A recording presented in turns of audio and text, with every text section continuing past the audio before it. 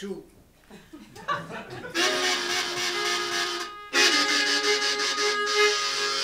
Oh, Peter Schumann.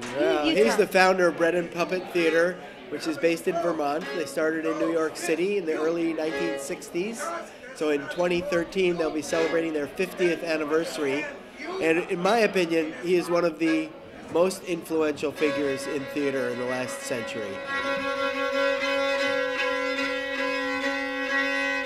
He has clay ovens that he handcrafts out on their farm, and he bakes loaves and loaves and loaves and loaves of hearty sourdough rye bread, and interns and apprentices who are working on the farm in the summer spend days preparing for the audience to come, chopping garlic, because they make a garlic aioli, which is like olive oil and garlic, and everyone who comes to be with Bread and Puppet, they experience art, and they are fed. You know, you're not fed a large meal, but it is, you're given this home-baked, hearty food that is sustenance, which is also what Peter Schumann, and we believe art also is. You know, you can't eat it, as Peter Schumann says, but it feeds you. And my business,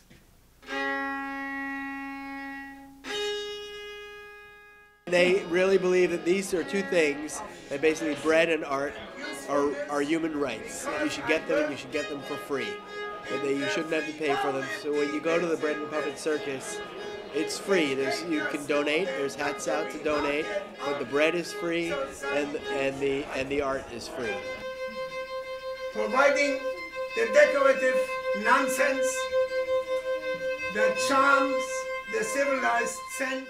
I feel very privileged and blessed to have someone like Peter Schumann and Bread and Puppet have come, for me to have been exposed to them at the time in my life when I was, because it really has influenced me and reminded me to stick true to my values, to stay the course. We don't have to just entertain. We can be who we are as human beings, as artists in a community, and hold true to our values. And Peter Schumann is exemplary. I mean, I'm very grateful to have come into contact with his work, and ArtFarm has been greatly influenced, and people and artists and activists all over the world, whether they know it or not, many have been influenced.